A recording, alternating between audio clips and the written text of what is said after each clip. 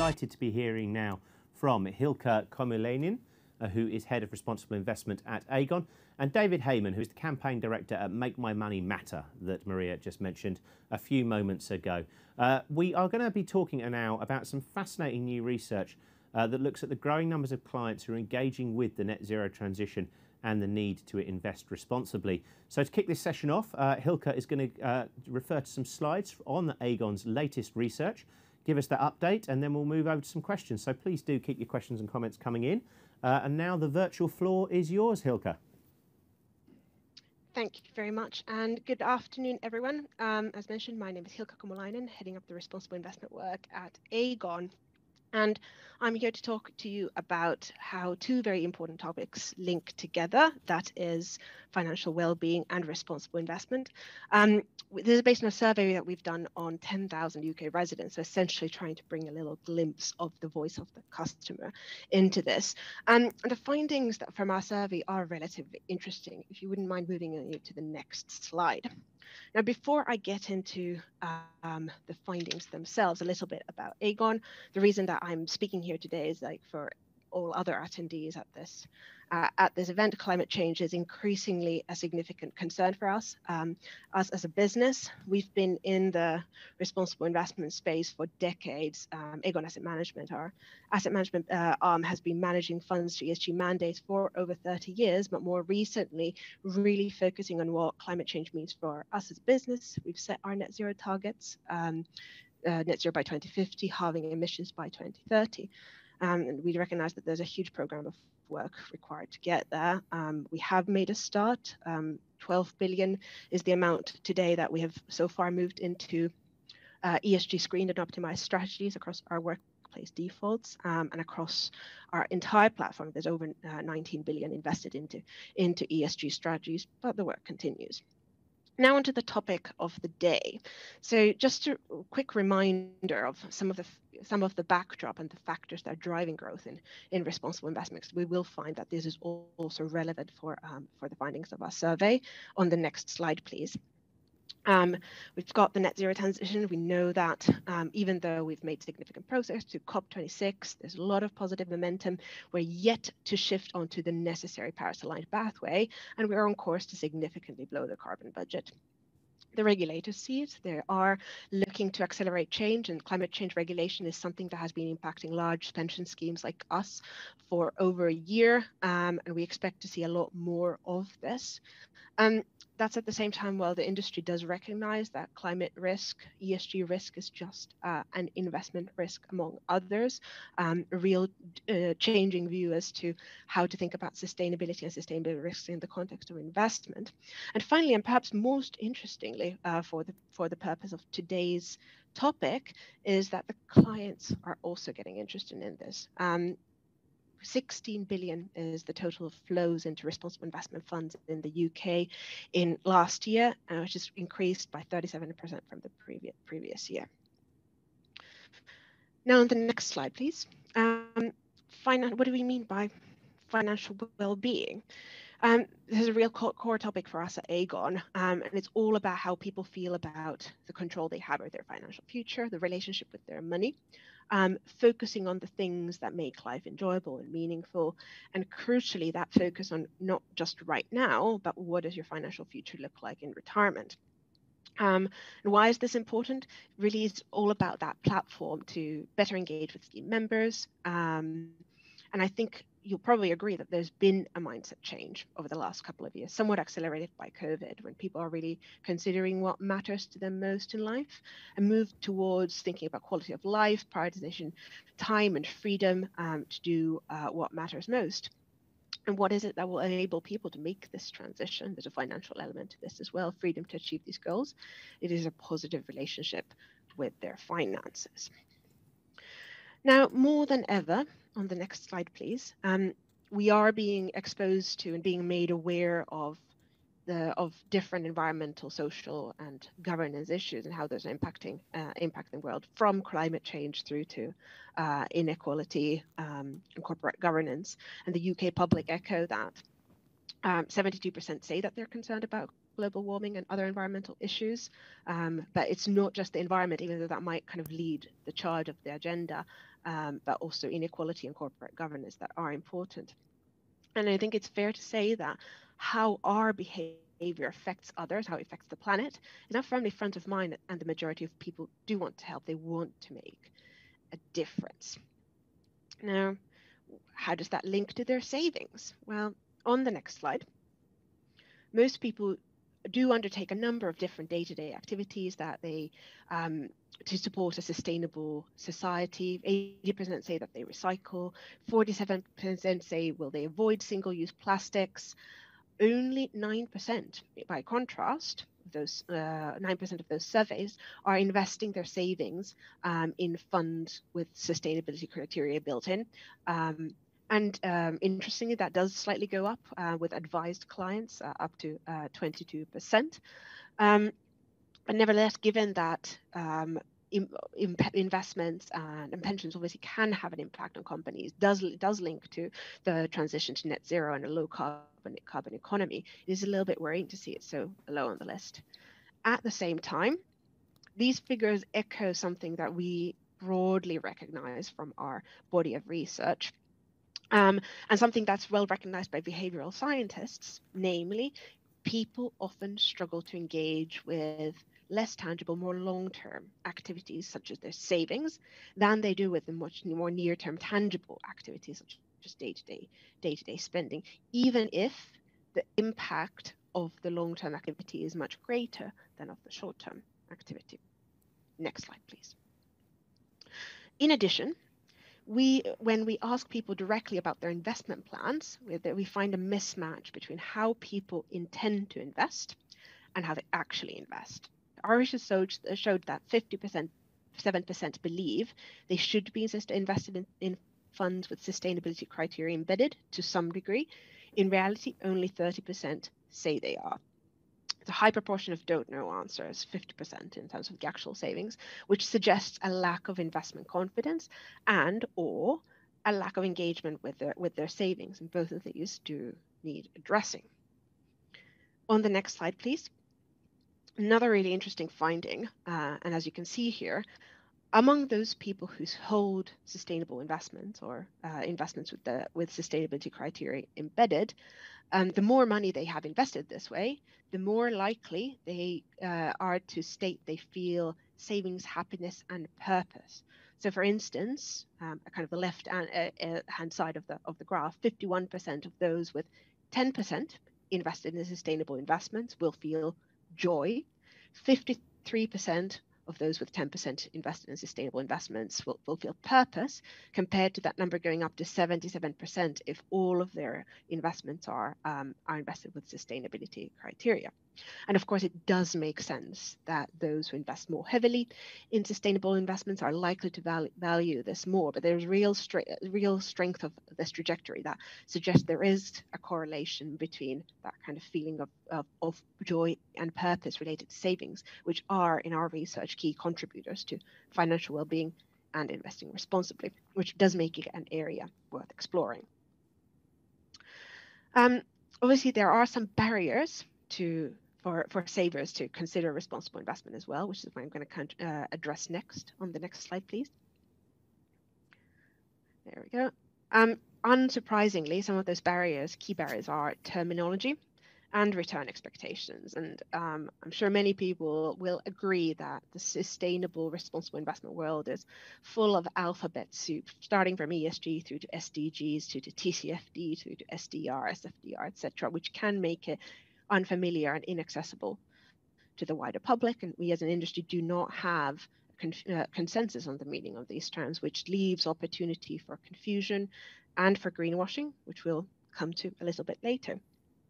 And similarly, on return expectations, as an industry, I spoke a little bit about ESG risk just being investment risk.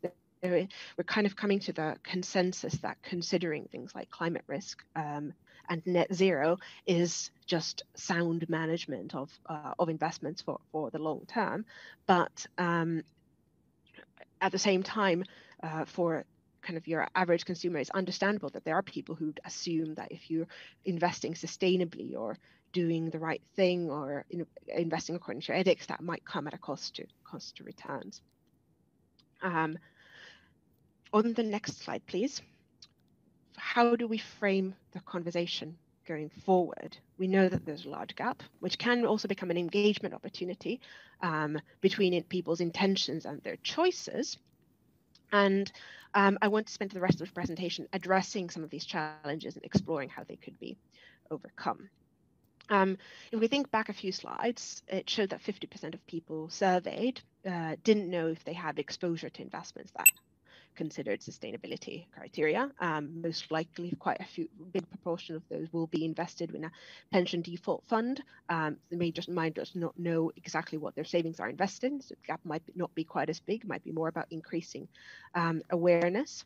Some of the things in building that awareness is considering sustainability from the very beginning, not waiting for people to ask about it, not making it an and-on, but making it clear and accessible. Similarly, explaining the default fund's ESG approach. The majority of savers of members will be invested there, and also providing education.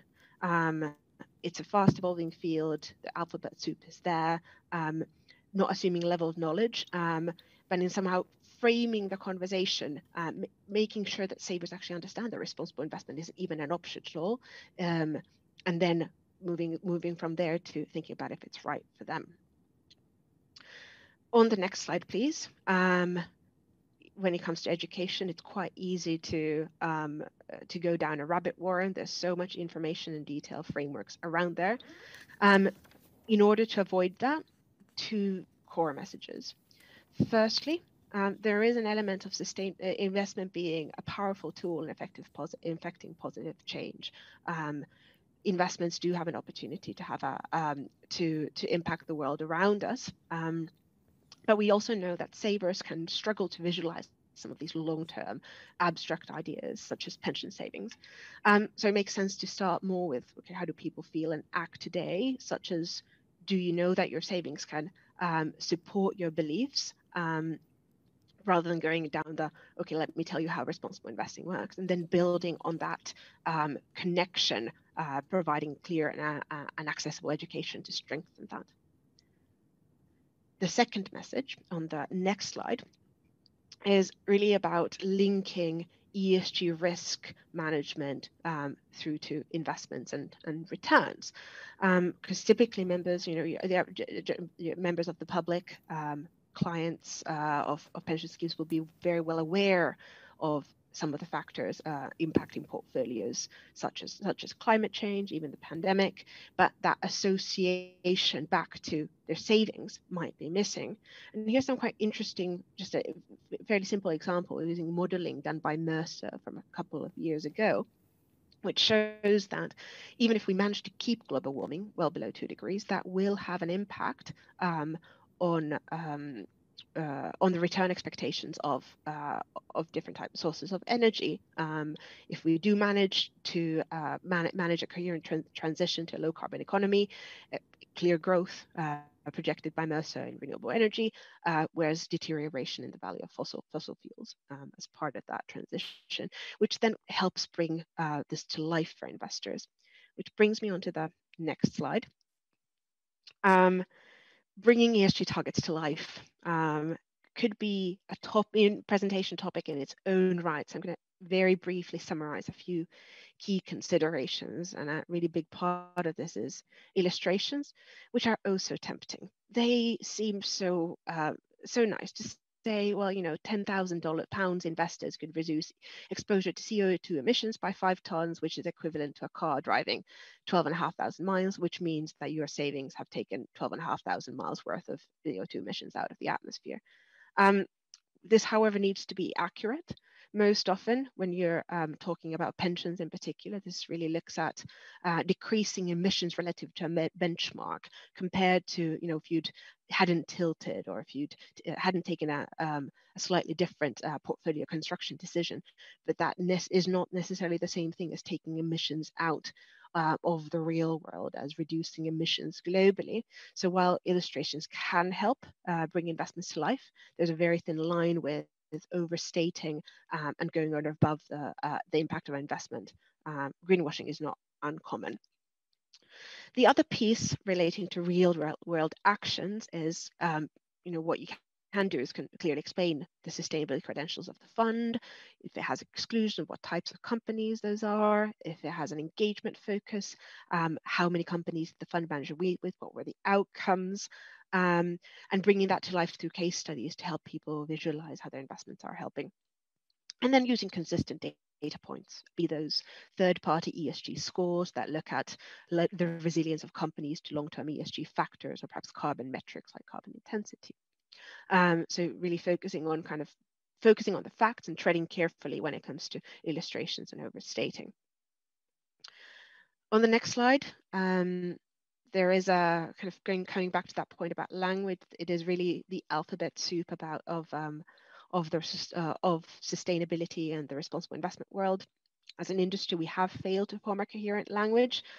We know that the regulators are stepping in, so there's a little bit of light at the end of the tunnel, but there is a consensus, I think, that we need to do better. And certainly at Aegon, we are trying to help this process with clear communications across different formats, whether you're an advisor or an employer. And if you are, then you should work with your providers to make sure everything is as clear and factual as can be. The final piece to kind of to the puzzle on the next slide really is then the proposition choice, making sure that there's an adequate range of sustainable investment solutions out there to help people invest in line with their beliefs and convictions. And while the biggest group of members in default funds has been typically usually quite happy to let their employer or provider provide the most robust default option, we're starting to see pressure on default funds as well to consider sustainability. We're seeing passive screened options. We're seeing net zero targets across workplace defaults as we have set ourselves. And a number of tilted and screened strategies come into place. Just as an illustration of this, this chart shows the progress and the growth phases of our life path pension default, which over 2 years we've transitioned 80% of assets into ESG strategies, mainly global equities and corporate bonds, primarily passive, which is a part of the total of 12 billion that we have transitioned into ESG strategies across our defaults. The challenge will come when it comes to the remaining 20%. There's been a lot of focus on sustainable products in equities. In some of the other asset classes, there's lots of innovation happening. We ourselves partner with the Global Ethical Finance Initiative and Aegon Asset Management just last year to develop a sustainable sovereign bond fund. So to think more about how we can bring this into other asset classes, but things like price caps and in the pension space may make it harder in certain asset classes to think more about that positive impact. But I think it's generally fair to say that pension funds are still quite early on in their journey to net zero. There's quite a lot of progress already being made and will continue to be made. Our research, just to kind of reiterate, does show that half of respondents don't know where their investments invested. So given these ESG changes to default funds, it's really a good time to raise awareness. And our research suggests that this could improve scheme engagement. I'm going to pause there because I think we'll have some very interesting things to hear from David as well. Thank you very much. For such a wide-ranging presentation, so much to pick out there. David, just going to come to you for your thoughts on Make My Money Matters views on on this space and some of the findings there that Hilkka pointed out about this disconnect that does continue to dog the market despite people's good intentions. Yeah, absolutely. And thanks, James, and thanks, Hilkka. I mean, I think Yeah, I'm David Heyman. I'm the campaign director at Make My Money Matter, and we're a campaign set up to address many of the issues which have been mentioned today, provide savers with more voice and choice over where their pensions are going, and to mobilise those voices to drive change within the industry, to push and to challenge and to advance lots of the progress that's already happening, but that we think needs to happen much quicker if we're going to address the climate targets that have been mentioned already today. And I think before I tell a little bit more about how we work, I think we've heard a lot about the theory of what pension savers in the UK would like from their money or consider from their money. But we've got a short film which I think tells the story in a really nice way and gives the human touch when people actually engage with their pensions, what it could be doing right now and what kind of world it could build in the future. So if it's all right, we'll just show that for 90 seconds or so. And I think it brings this issue to life quite well. Absolutely. Let's get that VT running.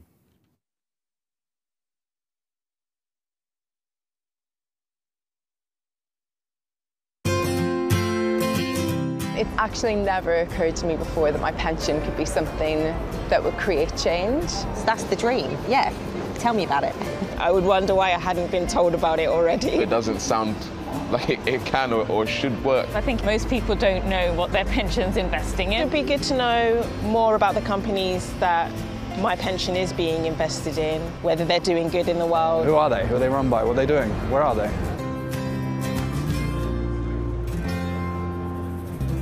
What? Invest in these? You're reading it's like a list of horror. Making weapons and ammunition, it's a no-go. Cigarette companies, coal mines, oil companies, gambling, no way. I feel like something better could be done with my money. Well, there you go.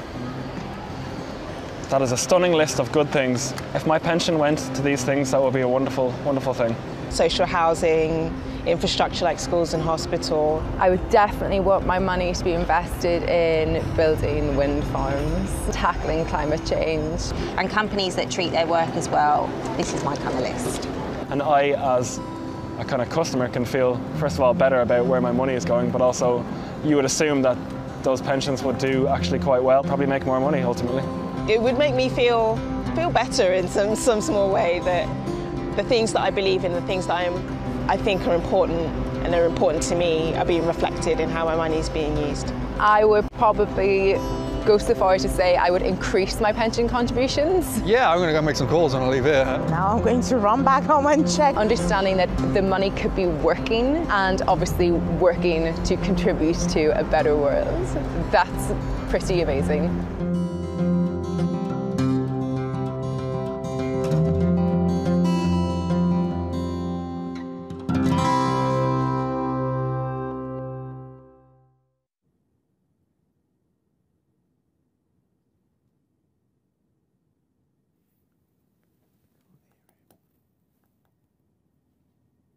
People's everyday actions, their beliefs, their values, and what their money may be invested in. And that's part of what we're trying to do as a campaign, to tell this story that our money isn't a static, scary, inert thing separate from your everyday actions. It's actually one of the key steps you can take to contribute to building a better world around you.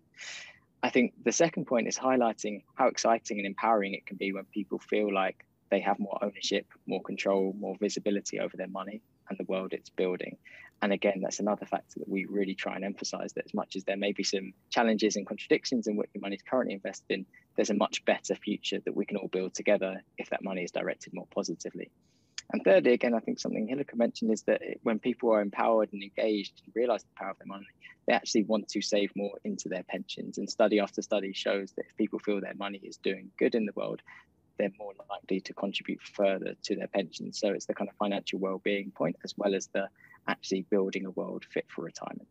So our campaign is all about telling the story to the members of the public, empowering them to have more voice and choice over where their money goes, getting businesses, NGOs, organizations on side to align their company values, their company pension schemes with their organizational values, and using that pressure, that momentum, and that awareness to go to the pensions industry and say, look, your customers care about this, your clients are demanding better, the mood music is changing about how our money is invested on our behalf and what it can be doing, and mobilizing that world to kind of improve investments at a macro level, not creating a nice, lovely ESG or sustainable fund over here, as good as that will be, but really changing how the default of the £3 trillion invested in UK pensions is invested.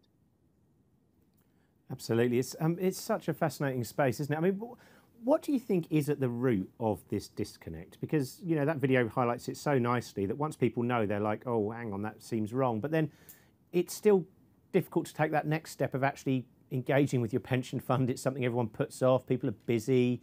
It's, you know, it's just an area that is so hard to get people to follow their intentions into those actions, as your chart and your survey showed, Hilkka. Come to you first, Hilkka. I mean, what do you think is at the root of this? I think there's that video also really kind of I suppose supports the findings that we've had through our own research, and that just lack of understanding of, you know, kind of how it all links together. And I have to say, like, financial services have not made it easy for people to necessarily understand how it all works, and just that general realization of the fact that, if we're working, we'll have a pension, and that pension will be invested somewhere, and that link back together. And I guess that point that came up in our research as well, when it is less tangible, you can't be like, well, here's me taking the recycling out, or making a choice between buying, I don't know, plant-based milk or cow's milk or whatever. It's less tangible. Usually, it's something that happens automatically. It comes out of your bank account, and it happens in the future. So that piece about kind of short-term reward versus long-term gain, which is something that is recognized by behavioral science as well.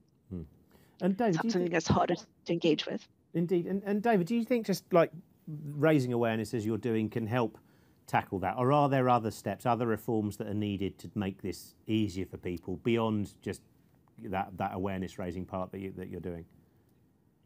Yeah, for sure. And I think there's a foundational point which is around awareness, and that's both at a kind of emotional level, and the point about investing for the future feeling a long term often easy to divorce or distance yourself from that.